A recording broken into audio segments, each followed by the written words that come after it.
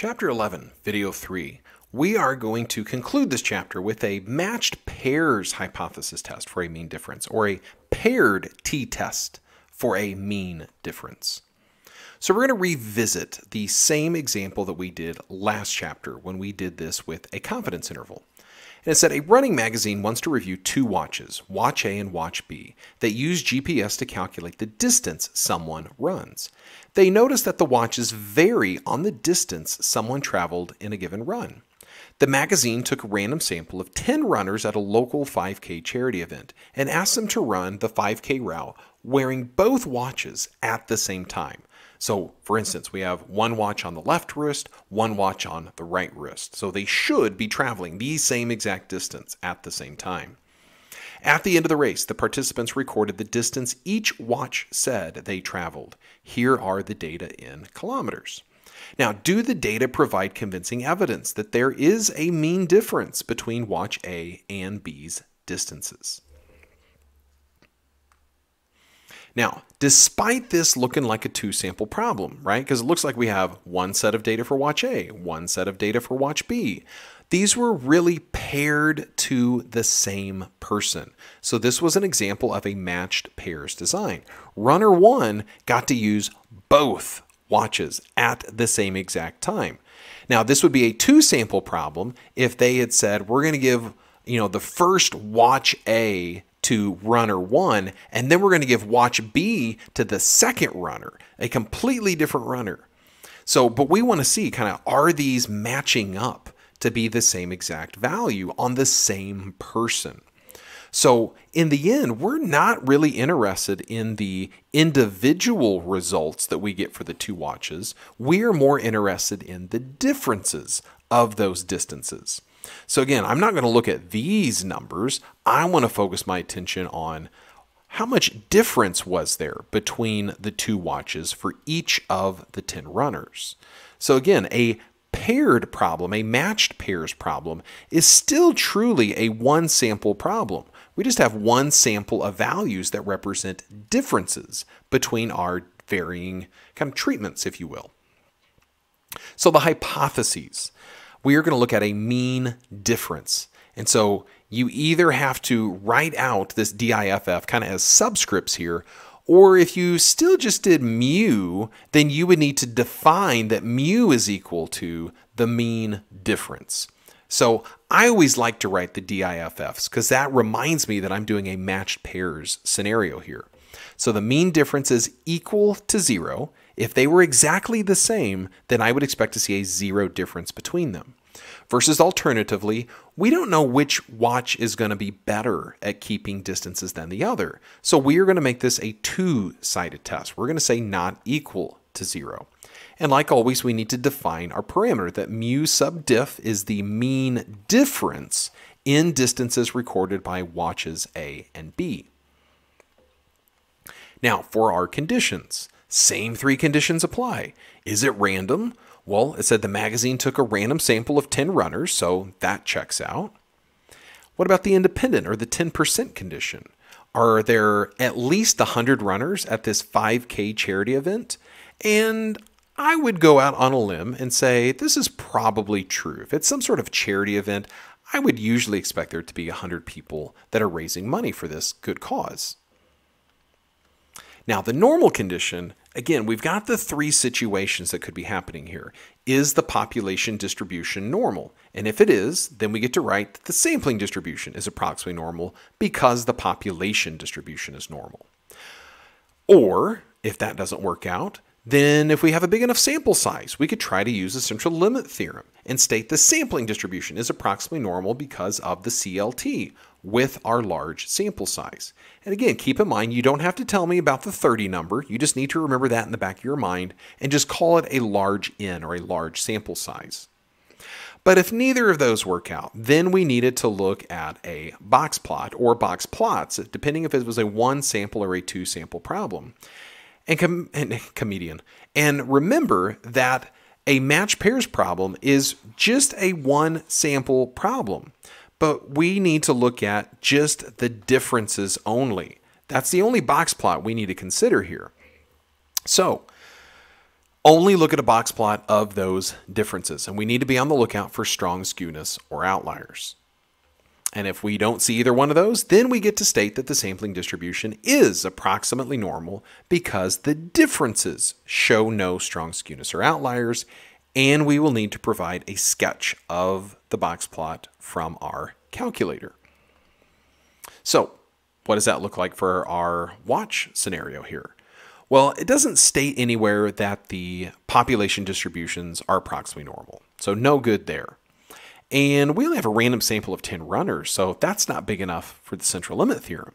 So we need to go to option 3. We need to look at a graph of our differences. So I put in all of these differences into a list in my calculator, and I went to second y equals to get up to stat plot. I only made sure that one plot is turned on. And I really emphasize this because in the last video, we wanted to see 2 box plots. So you might still have plot 1 and plot 2 both turned on to look at box plots. So you might want to go back to plot 2 and turn it off, and then make sure only plot 1 is turned on. Select the box plot that shows those outliers there on the end. Tell it what list that your data is in. Hit graph.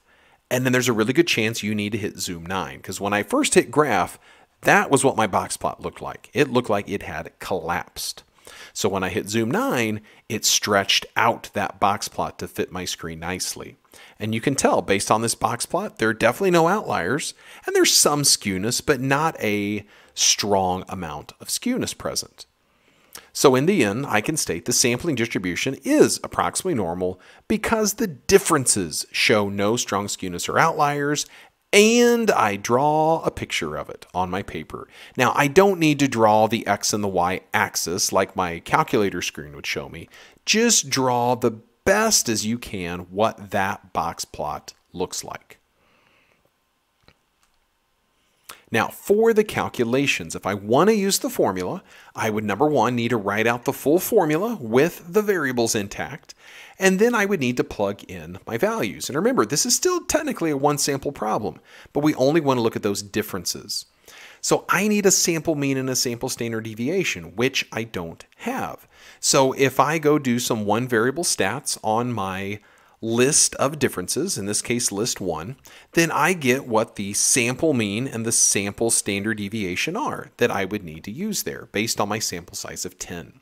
So then I plugged in what those numbers were. My hypothesized mean, remember, is my null hypothesis, and that is 0. And then I plugged in my sample standard deviation and my sample size of 10. And I got a test statistic of 0.8865.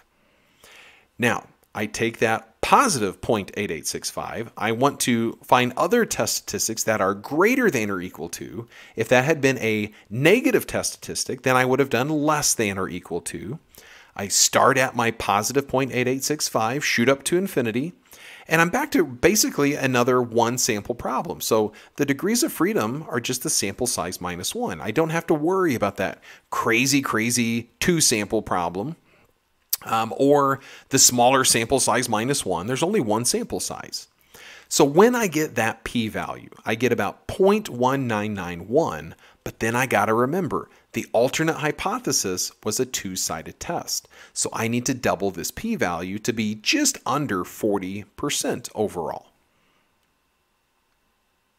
Now, if I want to use the calculator command instead, I got to name the procedure properly. So I can either call it a one sample t-test for a mean difference, or another way that we had stated this was we could technically call it a paired t-test for a mean difference.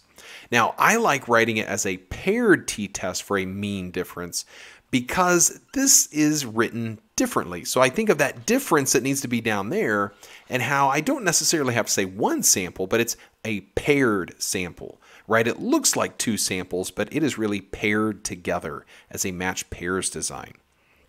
Now, we still get to use option number 2, a t-test. And I have data and I have statistics, so I could decide which one to do. Selecting data would be much faster to do because you just tell it, use list 1 and have the frequency just be 1. And then you can select your alternate hypothesis and do calculate, and you're good to move on.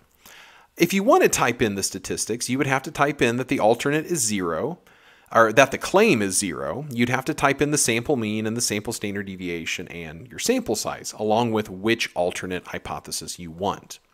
When I do that, I get literally the same t-test statistic, but a very, very slightly different p-value. Now, you might go, why is that different? And it's just due to rounding more than anything. So our p-value of either 0.3992 or 3984, both of those are not less than our alpha value of 5%. So therefore, we do not have enough evidence. We would fail to reject the null hypothesis. So we do not have enough evidence at the alpha equals 0.05 level to conclude there is a mean difference between watch A and watch B's distances. Now, what I want you all to do is jog your memory on the confidence interval that we came up with last chapter, and this was the confidence interval for the mean difference. And I want you to think about how this confidence interval backs up the conclusion that we just had with our significance test. Remember that we ended up failing to reject the null hypothesis. So if I had just given you this confidence interval, how could you use that confidence interval to make the same decision of failing to reject the null hypothesis? And we will discuss that the next day in class.